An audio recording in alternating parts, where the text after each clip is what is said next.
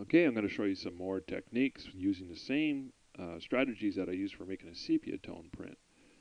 So I'm just going to jump right into it here and go to Image Adjustment, Hue Saturation. And with this image, we're going to create a nice sepia tone. And if you remember, the numbers were 25, 25. For an average sepia, you can bring this down a bit, but let's stick with 25 for the sake of this image. Then we're going to go to Filter, Noise, Add Noise. Just going to add lots of noise. And this is exactly how I presented this image, or these are the strategies I used for this image in their wedding album. I think I would lighten this, and that's probably, yeah, it is what I did. I lightened the areas and the midtones by opening the curves palette and bringing the image up like that, you see? So it's much brighter, and I could easily go in and just dodge a little bit, just so that the center of action, the center of attention is going to pop out a little bit more. Very simple, very, very simple. Sepia, add noise for a very strong, impressionistic looking print. Here we have the same couple. This time they're in the water. So we got that blue, watery Caribbean look going on. So we're going to go to Hue Saturation again, but this time we're not going to go to sepia print. Let's pick a blue. This is exactly what I did with this shot for their wedding album. You know what? I'm going to add a little soft focus to this. Needs a bit of softening. Now there's the soft art. I'm going to run the soft art and hopefully it works. This is James's old soft focus action. He has replaced it since then with the Nobies Hajisoft. But I like both of them. I find they both work really, really well. He's a little partial to the Hajisoft, but you know, I'm sitting on the fence. I'm happy with both of them. So we're going to adjust the Gaussian blur. That's part of that action. And the next step, of course, is the history brush. Wherever we erase, depending on the opacity, right here, will determine how much we erase to. And we don't want to get rid of too much because we want it to have that soft, flowy look. Now you can do this. Go into blur, motion blur. And you can get your angle going in the direction that the motion is supposed to be going, right? So we don't want to go opposite the grain, we want to go with the grain. So if you,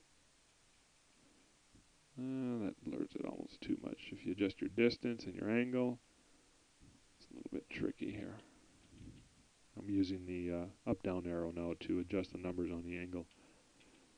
Let's go with that. Now, of course, that doesn't look good. I mean, it looks like, you know what, it looks awful, right? So we're going to go back in history, click on his motion blur for my history brush into the history state, and wherever I erase, that's where the that state will reveal itself. I'm going to use a low opacity.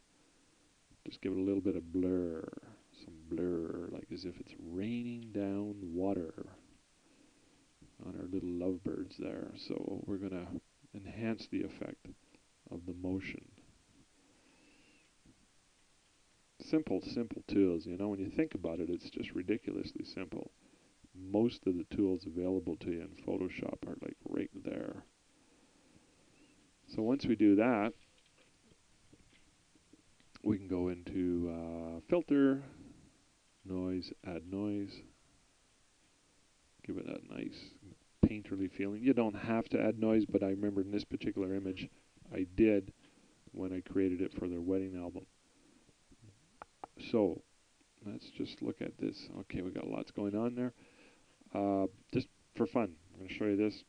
James is going to kill me for this, but use your selection, rectangular marquee tool with a zero feather. This is an old strategy, one of the strategies that we were totally captivated with when we first got into Photoshop. Create a selection, and you'll see there's only one layer. So if you go into Layer, New Layer via Copy, which is Control J, so I'm going to go to Control J right now, it's going to create a copy of that selection only. And of course, this is old stuff for some of you guys. You're probably laughing right now. Are you ready to bot me through the monitor here? So we're going to go to Monitor in our blend mode. Normal. And I usually bring the distance down, the spread up, size, adjust the size for a nice drop shadow. You know, it's corny, but it's cute. So I'm going to flatten the image now. And that's yeah, that's a strategy that we used to use all the time when we first got into digital, was making selections and all these funky borders all the way around it. So it's good to know. It's really good to know. Okay, this image here has already been worked on, and here's the original. So I'm going to show you what I did using the same strategies again. So this image has got problems. And now I did get one that was properly exposed. Yeah, I did this one on purpose. Yeah, that's it. That's it. I underexposed it on purpose because I wanted to specifically do this. That's it. So we go to, let's go look at our levels. And you can tell, there's no highlights. Maybe we'll bring them up just a bit. Not too much. So you can see there's a lot of funky colors going on in there. So we're going to go image adjustment, use saturation. We're not going to touch colorize. Just going to really throw out the saturation. That's all I did. Go to history, back one, click on the history palette, and then start erasing certain areas in there to get a cool effect. Whoa, that is too much. I'm getting flashbacks to the 70s now. And it won't be exact, but you know what? I think what I did was I went to image adjustment, then I went to colorize, and I beefed up the blues. That's not blue, that's purple. There we go. Go back to state, and we're going to use the same strategy and beef up the blues. Of course, we can go to Burn Tool and simply enhance it all that way. And wrong image. Let's go Control L or levels. I'm going to beef it up a little more. And I'm going to go in here and I'm going to dodge the bride just a bit. And I'm going to go in and overall image saturation. It's not exact, but this is what I did to get to this. These are some of the strategies. You know, sometimes it's freestyle and you just don't remember what exactly it was you did to make it happen. So I'm going to run the software on it right now. And the software is running slow because it's a bigger image. I forgot to downsize it, so maybe I'll just talk about James right now. No, I'll talk about somebody else. There, it's ready. Oh, it's just about to gossip. Okay, here we go. So we got, again, history straight. We're going to erase some of that away. Going to do a little bit of noise. Maybe not that much for this particular image, because I know I didn't add that much. I just added a little more than normal. And of course, I did the rectangular thing that I just showed you a while ago.